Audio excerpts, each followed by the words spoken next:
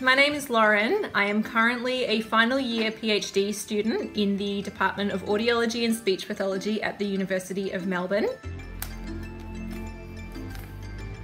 Voila! I grew up in rural Victoria, came down to Melbourne for boarding school.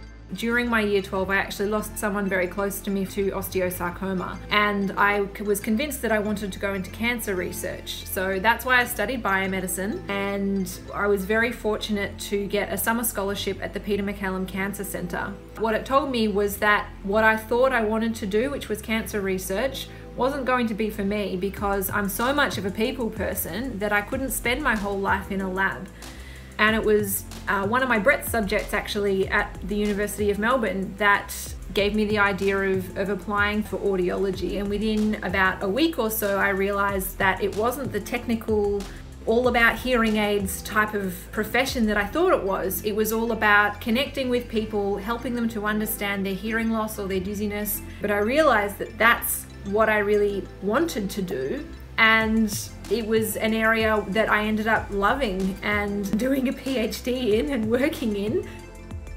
When you're in a university and in a really good department, there are lots of other PhD students and other researchers there that you really get to know very well. And I feel like I've built a really solid collegial network through that, and that's something that I think is going to be really beneficial for me wherever it is that I go next. Myrtle, do you want to look at the camera? Do you want a treat? Completing the PhD has been a really rewarding experience. It was essentially my full-time job for 3.5 years. I'm starting to feel some of the relief that comes with not having this huge mammoth task ahead of me, and you don't really know what to do with yourself.